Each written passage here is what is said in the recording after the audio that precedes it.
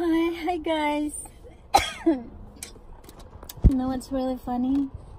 It was so cold earlier, so cold. It was freezing this morning, and now it's very hot. So I feel like I'm getting sick. Plus, it's very hot outside, and inside the office is freezing. In my office, right above my head is the vent, and it's so cold. It's emitting really cold air.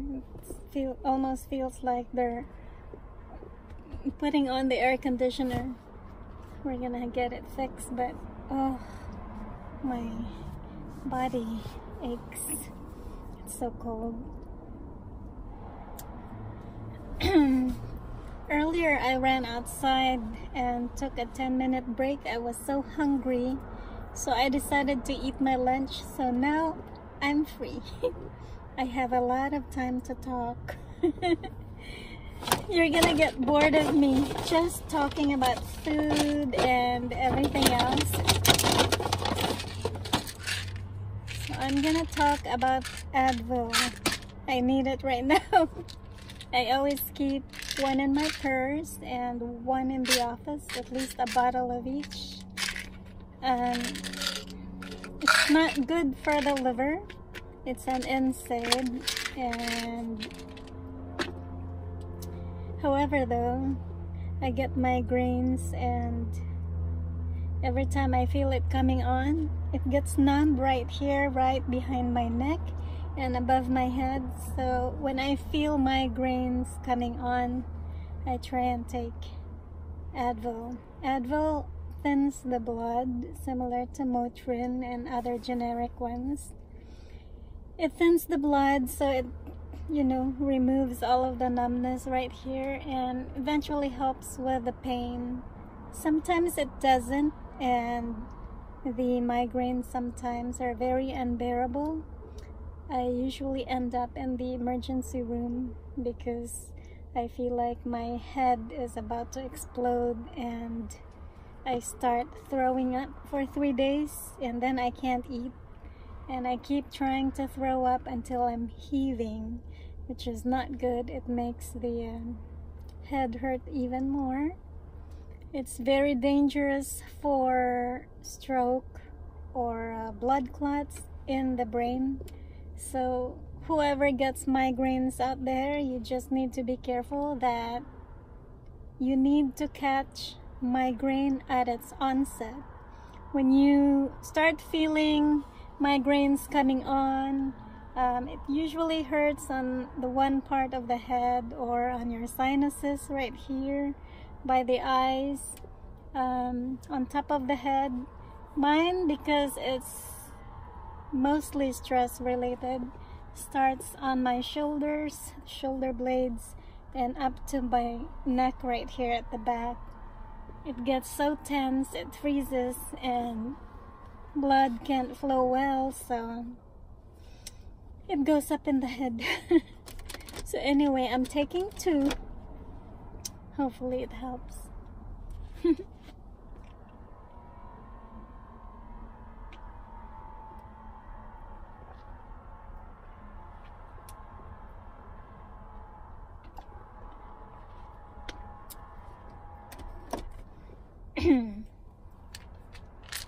As for migraines, I've been going through different doctors, different specialists all of my life, and they all tell me the same thing. Avoid coffee, avoid chocolates, avoid nitrates, any processed food, any canned goods, don't eat it, and don't eat banana and all that. But in all honesty, I'm really bad. I still eat them. I know banana is good for me. I don't eat canned goods anyway. Usually I don't, unless it's very necessary. I rarely eat meat. I eat very healthy most of the time. Mine runs in my family, so it's genetics. the work that I do is very stressful, so that attributes to migraines coming on almost every other day. I get migraines, some worse than the other. Sometimes I wake up and I'm fine. The next day I wake up and it's pounding. Usually when I can't drive because of migraines, you're very sensitive to light and you're dizzy and you throw up a lot. So it's better to stay home and rest, stay in the dark, turn off all of the lights, close the windows, cover it with black if you can. It usually helps. I know my youngest sister gets migraines. The one before her also gets migraines. There are 9 in the family, 9 kids in the family, and 3 out of 9, including myself, we get migraines, which sucks because it's hard to travel. Every time I go on a plane and then there's a drop in pressure, right? Because you're inside the plane. I have migraines for 20 something hours on the plane, and as soon as I land Cebu, I'm very sick. Every time I go home to the Philippines, I'm sick for about a week. I can't eat, and my sisters usually make me malunggay soup. That helps because I just drink the broth. A lot of the other specialists I've been to or I've spoken with, they said that migraines is usually due to poor nutrition growing up. It's usually a sign of magnesium and vitamin B3 deficiency. So I'm taking that every night. I take the calcium, the magnesium, and then the vitamin B3 at night together. I don't really see it helping me with my migraines as far as migraines go, but it's good for the body, so I take it anyway. The only other one that helps me is foot rub. When I'm really sick and I catch it at onset, I try and stay home, or I'd go to a spa and I have them rub the bottom of my feet,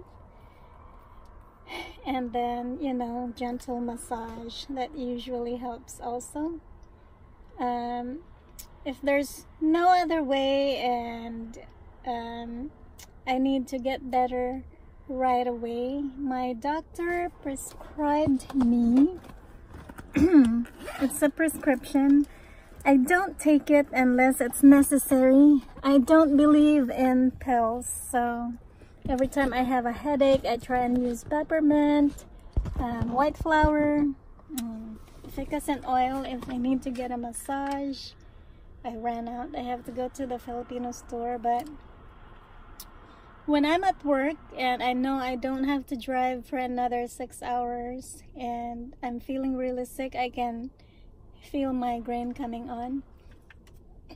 I have this prescription that the neurologist gave me. It's called rizatriptan.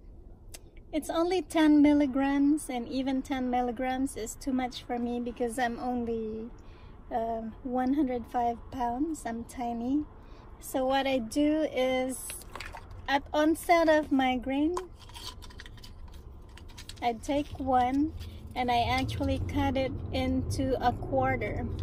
So I take a quarter, which is only 0.25 or